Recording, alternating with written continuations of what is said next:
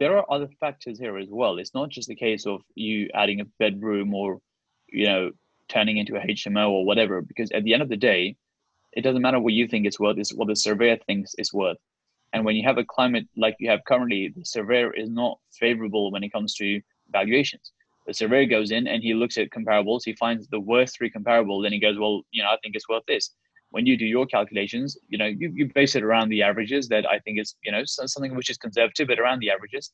Yeah. They go in and they literally find the cheapest three in the area, even though they might be in crap condition and so on and so on.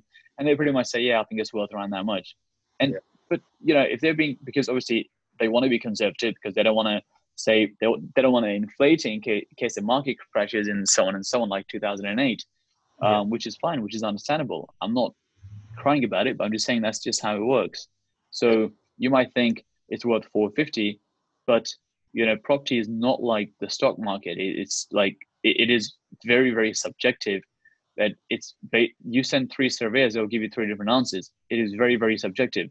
So you say it's worth 450, I say it's worth 430, surveyor thinks it's worth 425.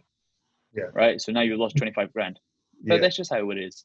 Yeah, I think most people kind of think their house is worth more than it actually is as well. So that's another, you might come across that when trying to buy properties from, say, just property owners. That generally people feel like their property is worth more than it is. It's actually called, there's a name for this. There's actually a bias, which is basically this, which is if you're trying to sell your car or something, you think your car is worth more than the other, crappy cars or whatever, or like you're trying to sell a house, you think it's worth more, or, for example, you try eBay something and you try and sell a camera and you're like, no, I think it might, it should be definitely worth 300. Everything else is selling for, 50 quid.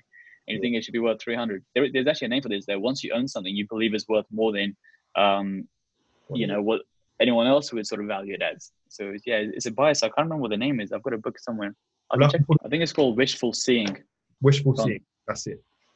Yes. So Ahmed, in terms of your kind of future goals, what are you planning on doing? What is your, say, over the next 10 years? If you would like to find out Ahmed's future goals and listen to the rest of this podcast, then head over to Apple Podcast or Spotify and type in Luigi Newton. There you can find the full 40-minute podcast.